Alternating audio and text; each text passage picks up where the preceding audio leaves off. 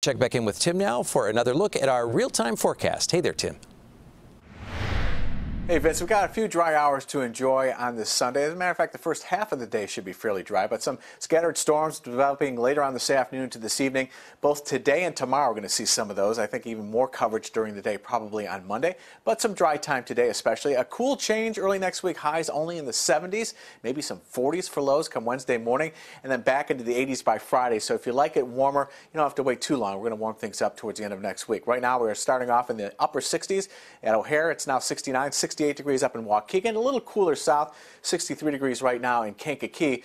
We've got some clouds out there. We've got a west-southwest breeze, kind of light, about 5 to 10 miles per hour. It did allow for some fog to form. Visibilities are improving, though, up to about 6 or 7 miles at Aurora, and also it's 7 miles at Joliet. So things are getting a little bit better in terms of fog. We'll see some peaks of sun here and there. We'll see some gusty northeast winds kick in tomorrow behind a cold front, and that's going to mean a couple of things. It's going to whip up some big waves, southern end of Lake Michigan, up to 6 to 8 feet possible by late tomorrow afternoon. In general, about 4 to 7 feet, and also some strong rip currents. So watch out for that. There's a beach hazard statement late tonight all the way through Wednesday morning. Showers moving off to the north and east, drying out now it looks like, other than a slight chance for a spotty shower.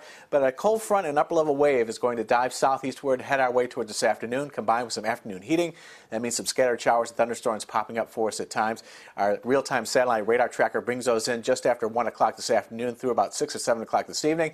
Some showers on and off tonight, and then some more showers, I think, on and off during the day on Monday. Not a complete washout. We'll get some dry time. Highs today, low 80s. Tonight's lows will get down to the 60s. Tomorrow's high temperatures only in the mid-70s. So your forecast for today, looking for a high of 82, but scattered afternoon storms.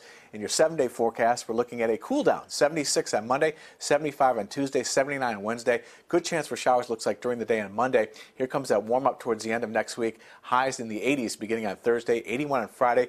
Maybe an isolated thunderstorm, looking for a high of about 85 degrees during the day on Saturday. So it was a very warm July. Temperatures above average every day. It's going to cool down tomorrow.